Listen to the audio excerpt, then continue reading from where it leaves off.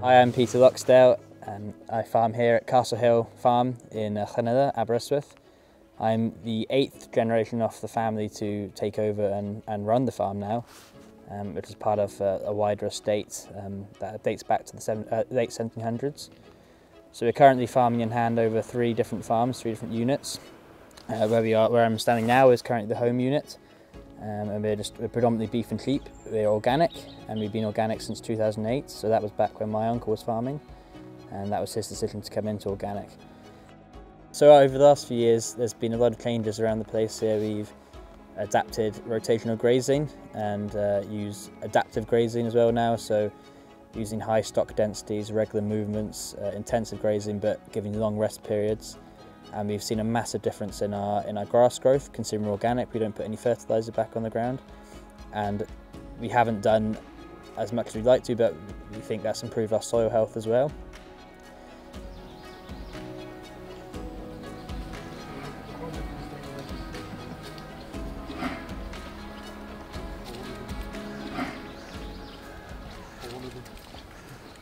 So here we go, Lee.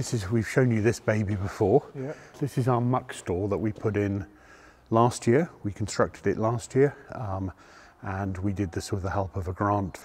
And essentially what we realised as an organic farm is that we weren't using our farmyard manure properly. And that's a pretty key component of it. So our muck used to go out onto field tips. And of course it got rained on and a lot of the goodness leached out of it.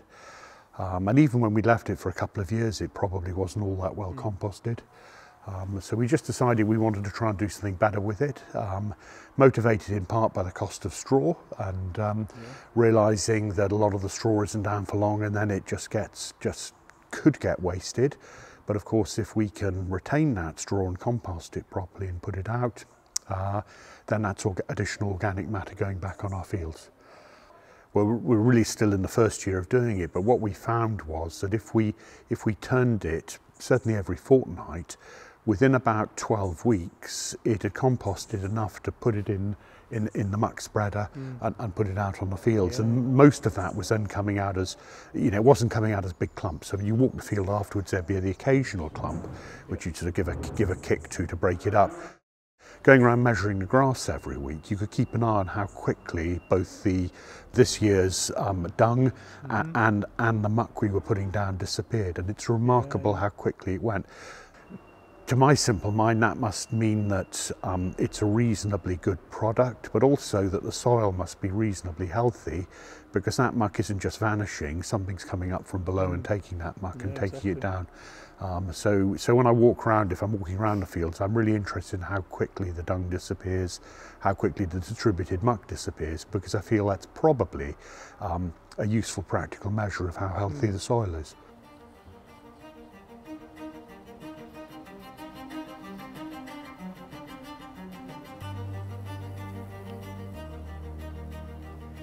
These 316 yearlings, they just came here this morning, up in that bank for 2 days, and they'll work down then and probably have 2 days here and 2 days here and move around that way. So it's not the best quality grass, but this time of year their maintenance requirements are relatively low. So as long as they've got enough forage to keep them moving on and keep them happy, we find it works better than doing forage crops and all that. So less mess, a lot easier, a lot less stress, the sheep come in cleaner, and they seem to perform just as well. There's a fence already up there, that went out this morning. Yep. And then, like I say, tomorrow, when they finish that graze, they'll come round the fence back here, go into this field. There's a water trough up there. Yep. I'll just lift that fence to go the other side of the water trough, and then they haven't got to go back there, so that's it recover. So the point is they graze it really intensely for short interval, and then they're off it then. I wouldn't do it to this intensity if it wasn't this simple. Exactly. We do run systems where, for example, you can't see, but in the field behind us there's an electric fence that splits that field in half. That stays up all year. That's a more permanent electric fence. And then I will go with this system and put fences up across there then, depending on how many animals we have, how long we want them to graze. We find that the more often they move, the fresher grass, the better quality grass they get more regularly. So that you could give them this whole area and say, well, they're going to have 6 days At the moment they're going to have 6 days over it in 3 different sections, or you could give them 6 days of the whole area. But the problem is, in the first 2 days they'd have eaten all the best quality stuff, and then they spend 4 days just picking through the rest. And they walk from one end back to the other. That's when it's wet, that's when you make a mess. But this way, all they do is they graze the best, and then within 2 days they're on to the next stuff, and they don't have a choice then. So on that second day they have to pick through the rest and then move on. But it means they get better quality grass more regularly.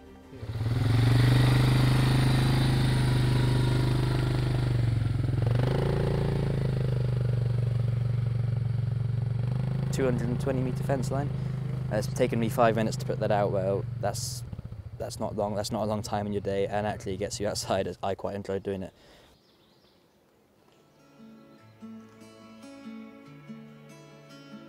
So the pump from the pond, that then pumps the water to that trough, and then the rest of the troughs on this block of ground are serviced by gravity. Yes. And then this one, so this is like the electric fencing stuff, the Kiwi Tech stuff. This is their water system. So a Kiwi Tech water hydrant, and so that's just a standard T-piece. Works with 25mm pipe, and it's a quick release valve. So you push the pipe in, pull back, and then water flows through here. I do need to rethink it because at the moment I'm dragging lengths of pipe around. Really, what I want to do is have the pipe to the field and left there, and then when I go along, just take the trough and tug it in. But you'll see up here these Kiwi Tech drag troughs. Just a big round trough. You can drag it behind the quad bike. They're very tough and hard wearing. But you can have them up to an 8% incline, and they won't overflow. So you can see what we've got there.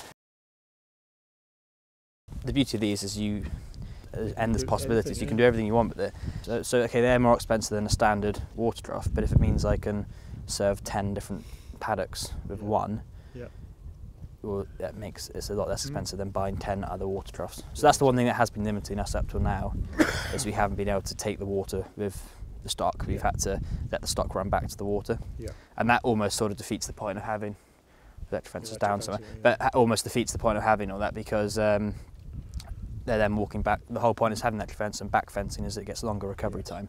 They're walking back for water, it's not getting that recovery time. So this should, take us to a new level really.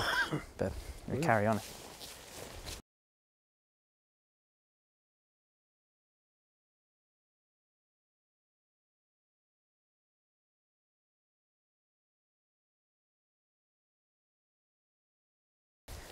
There is a point, I suppose we could intensify the grazing even more and move them more regularly, but with the sheep, I think it gets to a point where they don't naturally graze like that.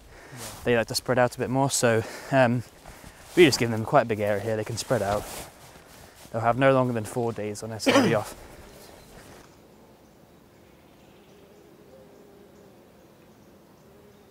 There's not far off 60-acre block up here, and it was in a half. So the sheep would come up and they just spread out and graze, and then they go to the other half. And then we put, you can see stock fences over there. We then split it down it's now into 6 blocks. Went to 3 at first and now 6. And then we've got the water system working up here with the solar pump and the pond. And then now with the electric fence, well, we can make as many subdivisions as we want with that, with the water system we have as well.